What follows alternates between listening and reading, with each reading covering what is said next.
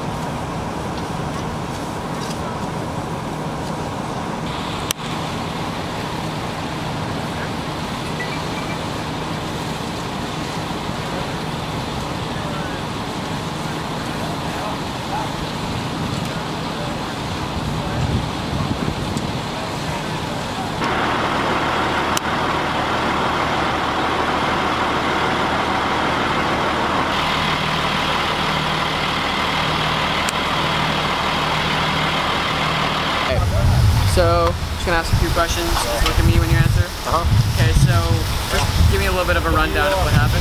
Well, I was grinding on a piece of metal over here, keep the noise out the back driveway, and I guess it kicked up a couple sparks. And I looked up and there's a fire that started, so I went over here and grabbed a hose, trying to wet it down. The hose wasn't long enough, so I jumped over the fence and started basically trying to contain it, make a little perimeter and stuff. And it kind of got out of control, so I came over here. All I was using was a little pump sprayer. And then, yeah, I just went to go get a hose, and that's when the fire department showed up. Okay, so you didn't call the fire department? Nah, I was working with both hands, man. You know, it's either sit on the phone and call somebody for help, or, you know, kind of make it happen for yourself, you know? And how long was it from when the fire started to when the fire department arrived, you think? Like in any fight, man, it seems like it's forever, but it was probably only a few minutes, you know? Yeah, and what were you thinking when the fire was getting a little bit out of control? Or you save the cars? You just gotta connect it from here. Yeah, with the field to your back and stuff, it's kind of like, you know, do you go for the stuff that's gonna about to hit an open burn, or do you go for the stuff that's about, you know, property? Yep. So I went for the property first, and then yeah, well, great job trying to, you know, get it under control, and I think you did a lot. I think you could have got a lot worse if you didn't help out.